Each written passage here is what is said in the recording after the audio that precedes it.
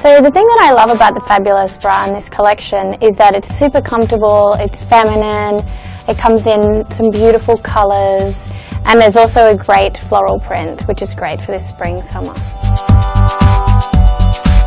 I've never been in a show quite like the Victoria's Secret show. It really is a spectacular event, and it's an event where we're all encouraged to have a good time and interact with the audience, and that was something a little different to what I was used to. It was a little intimidating at first, especially having someone like Giselle walking there like ahead of you. It was like, whoa, here I go.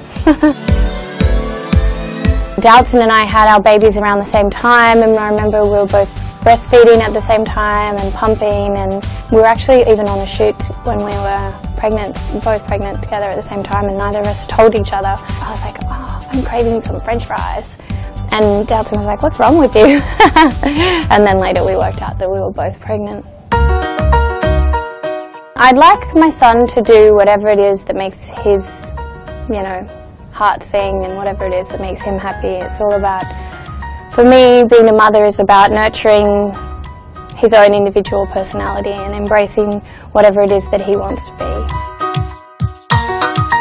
Well, for me, being a mother, it's all about keeping the three-step process. They cleanse, tone and moisturise, morning and night. I like to put rosehip oil on at night. I have my own certified organic skincare line. So I put that on at night as a treatment, and my skin does really wake up glowing because it's rejuvenated, and I feel that that really makes a big difference to my skin. Underwear is very important, and I love underwear, and it's such an intimate part of my everyday life that I'm really lucky to have Victoria's Secret on my side, that's for sure.